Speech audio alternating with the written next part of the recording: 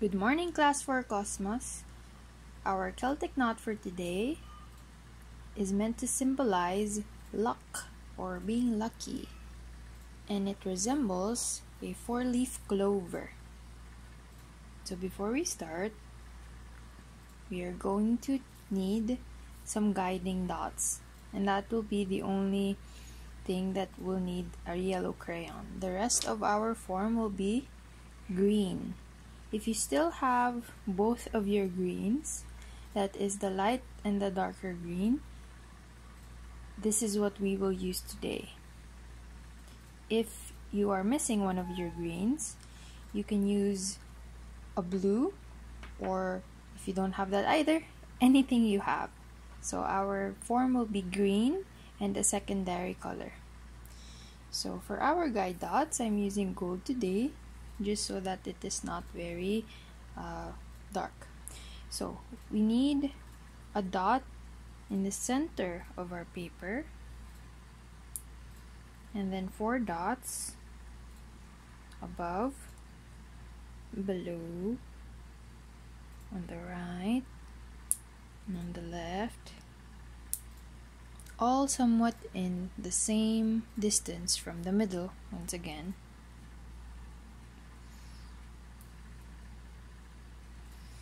Now, I will be taking my light green and making a circle here in the middle of the center dot and the outside dots. It will be closer to the outside dots than the middle dot, as you can see. So while I am doing this and you are watching, just try to follow with your finger in the air first, going around and around and around. You can pause here, and then when you are ready for the next step, you can play it again. You're doing this lightly because later we are going to darken it.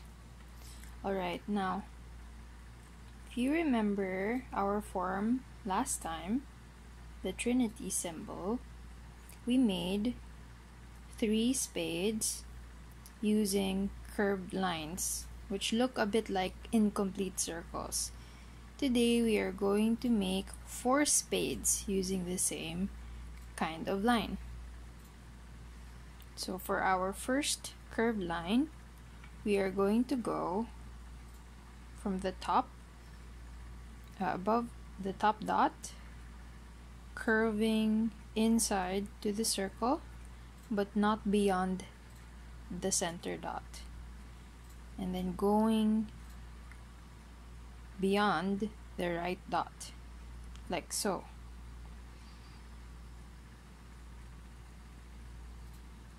And then we will mirror this same movement from the right dot to the bottom dot. Once again, not going beyond this center.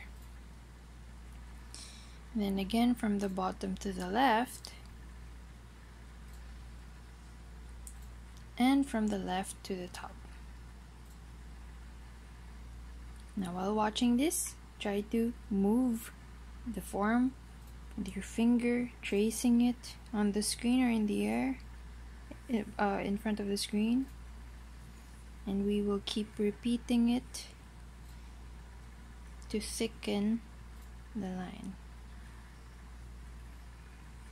So, as you have noticed, Celtic knots are made with continuous lines.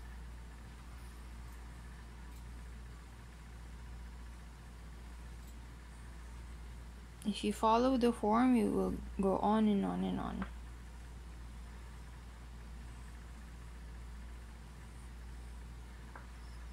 Okay, so pause here and then play again when you're ready. Now we are going to go over and under. Let's start with this curved line. So this time we are doing a different technique. we're going to go from the start, and when we go under we will stop, and then we will start again, and then when we go over we darken, and then we lighten until we stop, and then we darken,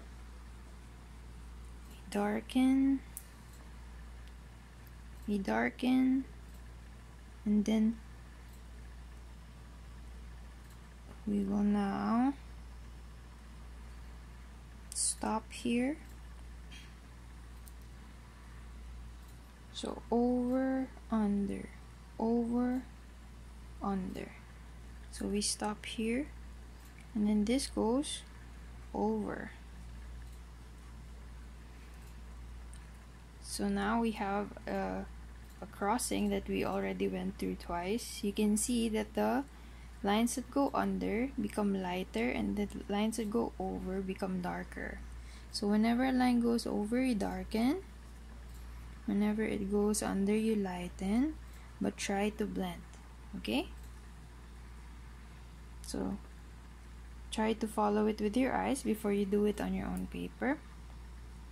This went under, this went over, this went under, this went over. Now again, corners are not part of the pattern. So this goes over, still over, this goes under here. That's why it's lightened. Then this goes over, and then it lightens until it stops to go under, and then it darkens to go over. As you can see, there are two lines here intersecting this line that are very close to each other. So this goes under, this goes over, so this is dark. Then you lighten it slowly because you still have a way to go, and then this goes under, so it's light, but this goes over, so we darken this one. And then goes lighter, lighter, and stops. Goes under, and this goes over. So please be mindful when your line goes through two other lines, because then you will have to go under and then over very closely. So I'm just trying to even out. Over, lighten, lighten, lighten. So the tips can be dark, just so it gives a nice shape. This goes lighter, lighter, lighter, and goes under, and then this goes darker, darker, darker because it goes over, and then lighter, lighter, lighter, goes under and over and under, and then we're back at the start. So now we are just going to enhance the blending, and we are going to go and darken the parts of the circle that go over, and we are going to even out the circle in general. So here we have over, because as you can see, the clover went under. This is all rhyming now. The clover went under on this side, so the circle goes over. Over, blend, blend, blend, under, under here. Then darkens a bit until it goes over again here. So blend and under and over and under.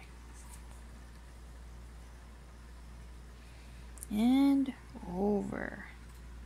So I'm showing you all of this already so that you can look ahead and remember to be mindful of the next steps. Alright, so that's how it will look like without our secondary color. Our secondary color will go on the outside of the clover. So pause here and then play again when you're ready for this next step. So now that you have the middle, the main bands, we are going to outline them with our secondary color very, very thinly, very, very lightly on the outside. So we are going to follow the bands. If the line goes over, then our line goes over. So let's start at the top this time, going this way. So this goes over and stops here. Go under. This goes over, under, and this is a corner, and then this goes over, stops here, stop here, okay? And then starting where the line is here, goes over, stops, goes under, and goes to the corner, goes over and stops. Whoops, stopped a little late there. If you are drawing with a crayon on top of more crayon, sometimes you can scratch it a bit, but don't worry about it too much because this is our practice page. So it goes under and over and under, over, oop, see, so I mistakenly did it on both sides here, so we don't need this one. So because this is our practice page, that's fine. You'll see later that I won't be doing that because I did it here on the practice page. Okay, so stay here, under to the corner, and it goes over and stops to go under, and goes over and stops to go under, and to the corner.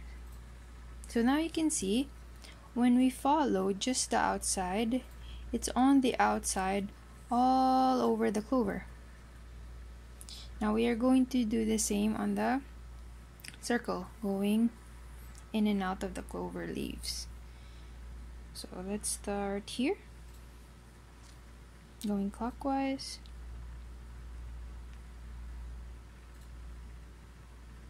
so I'm not gonna make the same mistake of doing the inner one, just the outside one. Outside here, outside. Oh, actually this went over. So if you go under by mistake, it's easier to fix because then you just go over again. It goes under here, goes over here, goes under, and over, and that's the end of the form. Alright, so practice it on your practice page. Do it here, do it at the back, do it with little ones, and until you can do it without the guide dots, and then transfer it in your main lesson book and write the day, the date of the day on the bottom right. Once again, take a picture of both your practice page and your main lesson book page. Thank you.